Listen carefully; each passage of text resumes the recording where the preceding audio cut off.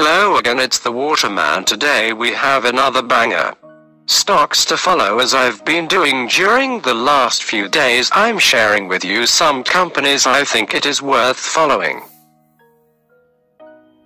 This time, let's talk about $BIIB, Biogen Inc. According to their own webpage, Biogen is one of the world's first global biotechnology companies. Biogen was founded in 1978 by Charles Weissman, Heinz Schaller, Kenneth Murray, and Nobel Prize winners Walter Gilbert and Philip Sharp, and today has the leading portfolio of medicines to treat multiple sclerosis, has introduced the first approved treatment for spinal muscular atrophy, commercializes biosimilars of advanced biologics, and is focused on advancing research programs in multiple sclerosis and neuroimmunology, Alzheimer's disease and dementia, neuromuscular disorders, movement disorders, ophthalmology, immunology, neurocognitive disorders, acute neurology, and pain.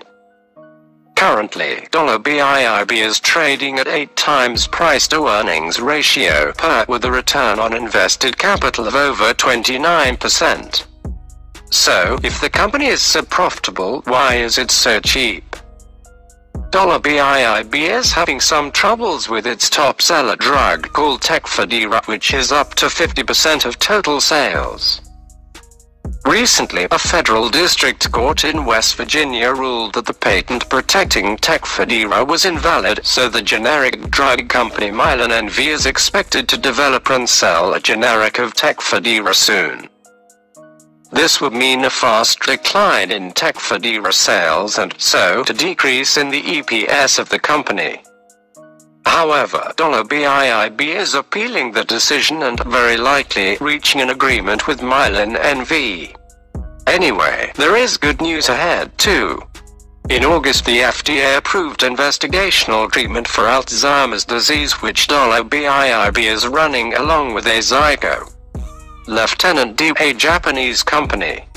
This would mean the first drug of $BIIB in a market that sells billions of dollars in a year.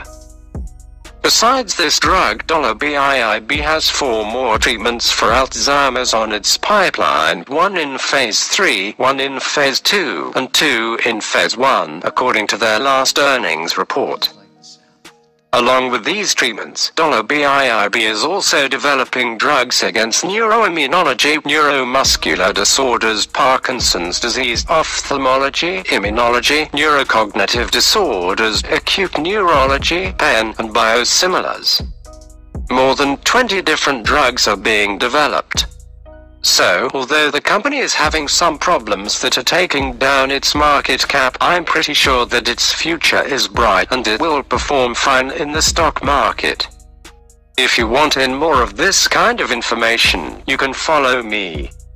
I'm a long-term investor who studies the competitive position of the shares I own. So, to own a stock, I have to be sure that I buy at the right price with outstanding prospects.